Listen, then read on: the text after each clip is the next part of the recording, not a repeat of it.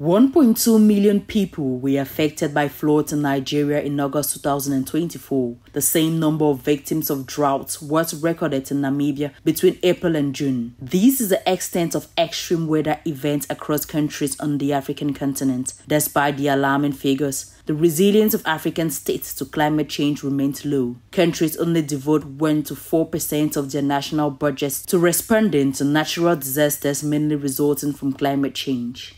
Urge you, our parliamentarians, to continue championing effective and efficient disaster risk management policy formulation and legislation in our countries and through various continental and regional bodies by actively introducing and also supporting bills that promote the mainstreaming of disaster risk reduction and also ensure adequate budgetary allocations for the initiative in a multi-sectoral and holistic approach. The challenge in preparing African states for extreme weather events lies in data collection. Currently, 45% of African states have an early warning system. However, only 32 countries have implemented data monitoring systems necessary for the development of risk profiles. African Union member states have signed the Sendai Framework for Disaster Risk Reduction 2015-2030. Moreover, the Pan-African Organization has adopted the Africa Multi-Hazard Early Warning and Early Action System, through which it calls regional economic communities, local authorities, and the private sector to action. The African Multi-Hazard Early Warning and Early Action System (EMEWAS) program is leading the way in improving our preparedness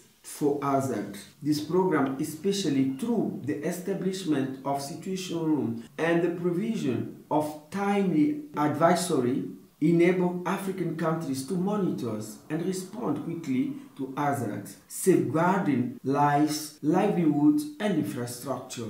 Increased investment in disaster risk reduction is key in safeguarding the development gain made by the continent during the last 4 decades. Natural disasters linked to climate change cause African countries to lose around 4% of their GDP. By 2040, temperatures are expected to rise to 35 degrees Celsius on average for 61 days a year, an index 4 times higher in Africa than in the rest of the world, reveals the perspectives of experts.